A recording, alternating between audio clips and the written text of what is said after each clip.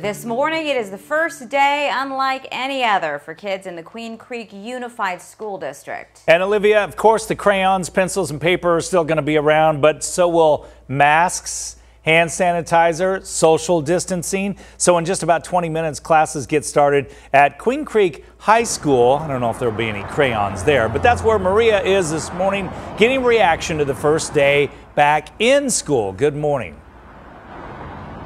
Good morning. It is a very big day in the Queen Creek Unified School District, and right now we are watching parent drop-off. The line is starting to get a bit longer. You can see it clogging up here in the middle lane. They are making a left. You see the school bus there too. So school buses are still running. And I want to swing you this way. Not only do we have the drop-off line happening right now, but we do have a group of parents here with signs. They are in support of students returning to in-person learning. They have signs saying welcome back.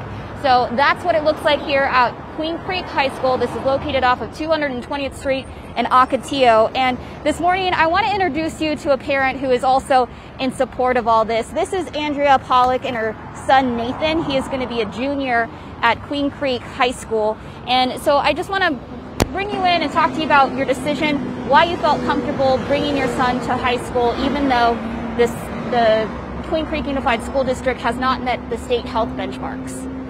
Well, I know my son will be fine in school. I've sent him with masks and disinfectants. We've been in this school district for 17 years, and I have confidence in our school that they're doing the best thing for our students. Nathan, how do you feel about coming back? What's it been really like over the last few months trying to learn online? It's been really lonely at home, sitting in the Zoom classes, and I feel like it's just better overall if we just go into class and learn there. And my parents sent me with extra masks and disinfectants, so I think I could stay safe. Okay, and Andrea, what do you have to say to parents who are criticizing your decision? They are saying that, well, if students do get the coronavirus, if there's some sort of outbreak in Queen Creek, that could impact other school districts and other counties across, or other school districts in Maricopa County. What's your response to them? I know what's best for my family. We've spoke to Nathan about it and got his input on it, and he wants to go to school.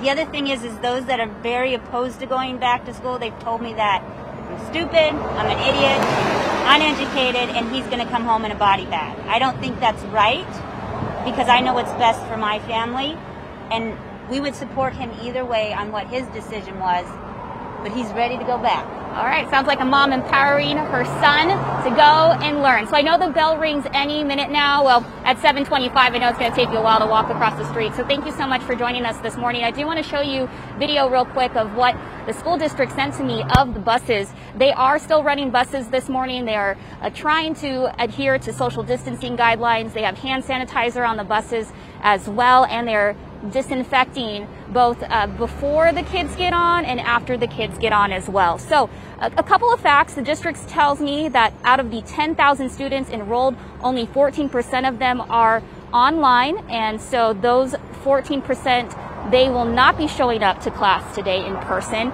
So parents who don't think it's safe to return argue that if kids get sick with coronavirus from going back to school too soon, it could impact, again, that positivity rate, making everyone in Maricopa County wait a little bit longer. So again, the action is starting. All eyes on Queen Creek this morning and the high school. Again, the bell about to ring at 7:25 to get kids back in person learning.